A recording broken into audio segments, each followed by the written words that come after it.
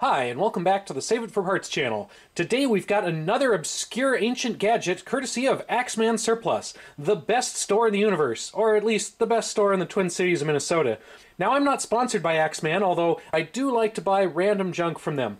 And today is no different. We've got whatever this thing is. It says it's an Alnor Pyrocon. Now, you may remember in my last AxMan junk video, I got a pyrometer. This is a Pyrocon. We're seeing a little bit of a theme here. Now, I didn't go out and set out to buy thermometer or fire-related devices, but anytime they have some weird old instrument like this, I just can't resist it. This one was $9.95. Comes in this lovely blue plastic-ish case, and unfortunately is filled with this disgusting, decaying green foam. So I think the first order of business is to get rid of all the foam, vacuum this out, clean it up, see what we actually have. Alright, I've gotten some of that nasty green foam out of there. You can never really get all of it out, and I'm sure I'm getting cancer just from being in the same room with it. I also would like to apologize for the background noise. I'm running a bunch of 3D prints right now, and I own the world's loudest 3D printer. The good old Noisemaker bot. I wasn't even looking for anything like this at AxMan. I actually stopped in to look for a power supply for this antique Macintosh that I found on the side of the road, but they didn't have that, but they had whatever this is. This, as usual, did not come with any instruction manual, and I barely know what it is.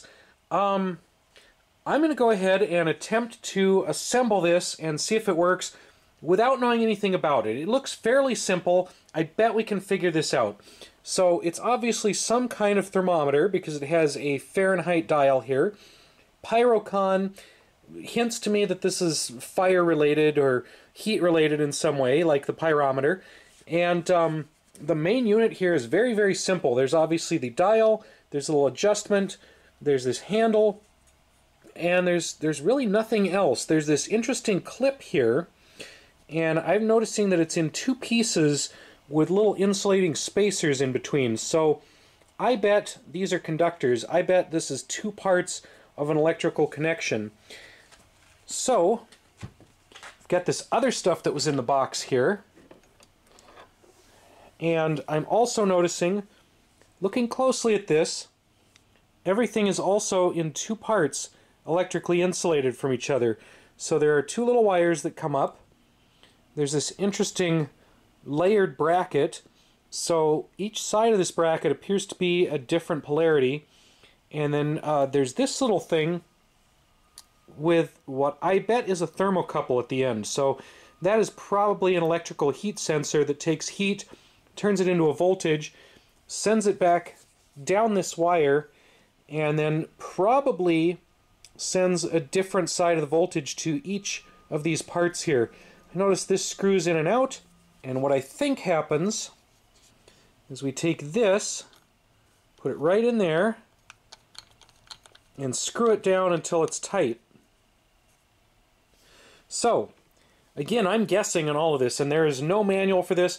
I didn't even cheat and look this up on Google. I'm just kind of intuitively figuring out how this thing goes together. Again, it looks really simple. That pyrometer that we had before, that was very simple. This is even simpler. There's no moving parts other than the dial. There's no power. There's no batteries. All the electricity is coming directly from the heat, or so I think. It does start down at 0 Fahrenheit. Can we get it to come up with just body heat if I touch this? And the dial did go up a little bit. Yeah, there goes our dial. So this thing definitely seems to work, although I'm a little suspicious that this isn't supposed to look like this. I'm wondering if this is actually broken because it's kind of loose in there, and I'm not sure if that's supposed to be exposed like that. This did come with another little piece here inside this poorly closed plastic tube. And this looks a little bit like a thermometer probe, like what you check meat with on the grill. And it has a plus side and an Alnor side, which I'm assuming is the minus. Looks a lot like this other black thing that's in our probe, or our hand wand. So let's see if we can swap these out. Put that one in. Now we appear to have the world's least convenient meat thermometer. Alright, let's see if this guy works. Seems to react very quickly to heat. So it's not actually 0 degrees in here. The wall thermometer says it's closer to 50 Fahrenheit. Let's see if we can adjust that Alnor device. So I'm going to turn it up to about 50. Alright, I didn't have a potato to test with, so I just grabbed the top off my jack-o'-lantern and threw it in the microwave. Okay, so our Alnor analog thermometer over here is reading somewhere between 140 and 150 Fahrenheit. This one's reading about 60 to 62 metric temperature. I can't get it to go into freedom units, but that's about the same. 62 degrees centigrade is about 143 Fahrenheit. So yeah, the Alnor here seems somewhat accurate. There we go, about 143. Now I do have to say that the antique one here seemed to come up to the final temperature quicker than the modern one. The needle jumped right up to 140. This guy kind of crept up from 50 to 62, and it took a little bit to stabilize. So this one seems to read faster, but I'd still trust the modern one a little more if I'm cooking with it. Okay, it definitely looks like our Alnor Pyrocon works. Yeah, cool little device for 10 bucks. So I did end up looking this thing up online, and they're not super collectible or rare.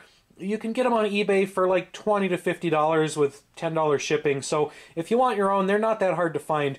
They did seem to make a few different versions. There seems to be one that goes up to 1200 degrees.